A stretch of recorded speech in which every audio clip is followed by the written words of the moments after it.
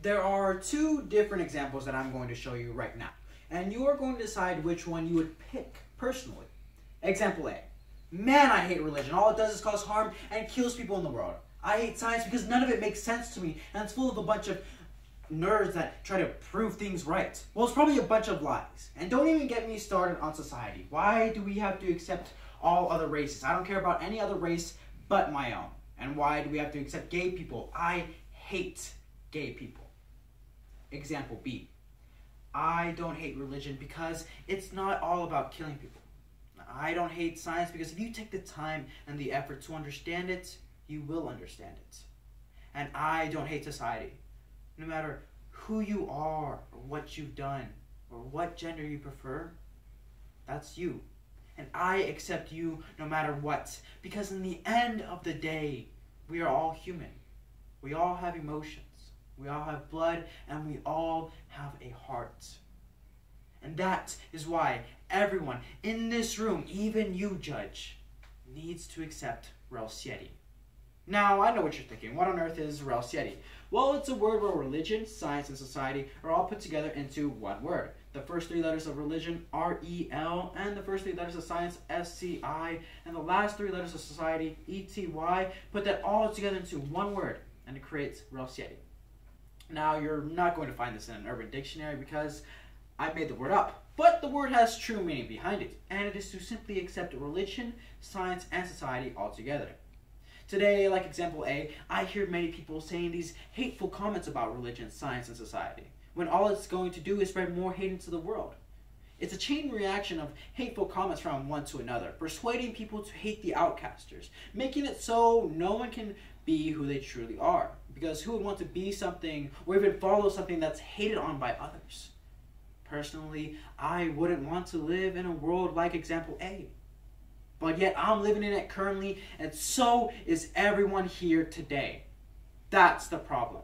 We are not accepting the full part of Relsieti. Instead of accepting Relsieti altogether, we choose to follow certain parts of Relsieti, whether it only be religion, or only science, or only society. As human beings, we think these things are so different from each other. But in actuality, they all revolve around one thing that makes our lives happy and full of excitement. They all teach us by expressing it in different ways. And that is the word love.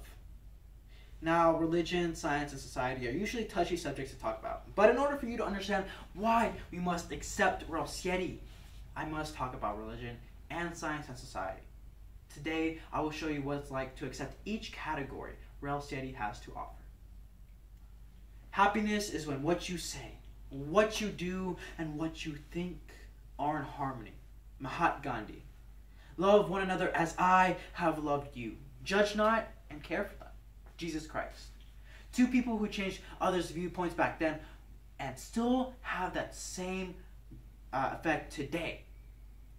The reason why I chose these two people is because it shows even when the whole world is full of hate and you keep spreading love, even when so many are against you and you keep spreading that love, eventually others will start loving as well. Now, take away the preachers that preach hate that are founded in very few religions, and I do mean very few. Take away the killings. What has religion mainly taught us? It has taught us to love. Jesus Christ and Mahatma Gandhi both died for the spread of love. You see, as I hear today, many people say God is love and God loves all his children no matter what. If that is true, then we should love as well. Because that is what God has taught us. You see, God never said, hate others in the Bible or the Quran. The main message that was sent was to love others. And that is what religion has taught us. That is the R-E-L in Relsieti. Science shows us why we need to love. The reason why we need to love is to give our brain a satisfying feeling. In order to get this satisfying feeling, a chemical called phenylethylamine must be activated in the brain. The only way this chemical is activated is by human emotion towards another person, also known as love. Love consists of lust, attraction, and attachment. These three things prove why love is a good thing and why love is real.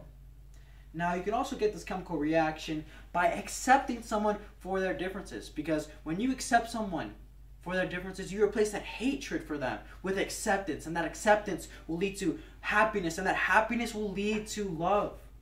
Yes, it may be a different type of love, but nonetheless, it is still love. And also when you love, it releases stress easier. What causes stress is a chemical compound called neuropilin. And neuropilin will actually kill your brain cells, making you a less intelligent and happier person. Now, the best way to get rid of neuropilin is for love or happiness to send dopamine or phenylethylamine to the brain, which would be saving your brain cells, making you a much more intelligent and happier person. People love to wonder, and that is the seed of science. Ralph Emerson. That is the SCI in Rossetti. Everyone has something to offer this world. The question is, will we create a society that can see everyone's worth? Michael Tico. People can tend to hate society because nowadays society pushes for acceptance for all. Whether you're gay, straight, a little bit obese, from a different religion, it doesn't matter. Society is a formal association of people with similar interests, and I believe that my society, my generation, pushes for acceptance for all. But you have to understand there are people that do not agree with my society. And that's perfectly okay. I don't hate them for speaking their own mind. Because if I were to hate them, that would be hypocritical to my whole entire speech. In fact, if I were to hate them, that would just be adding fuel to the fire when I could let the fire die out alone, on its own by avoiding it. The reason why society pushes for acceptance for all is to make people feel happy.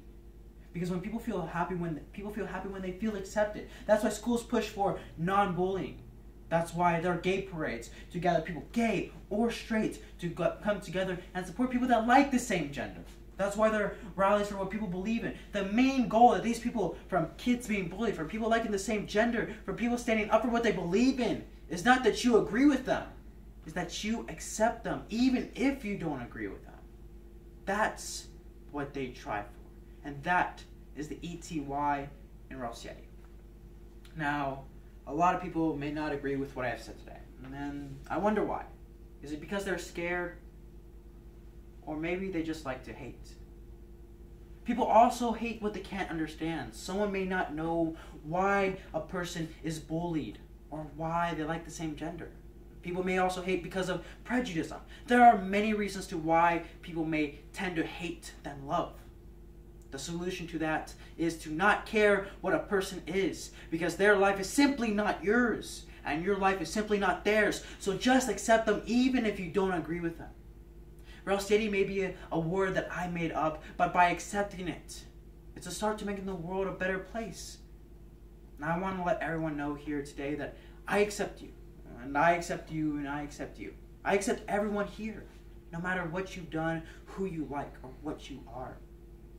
But the question I have for you is, do you accept me?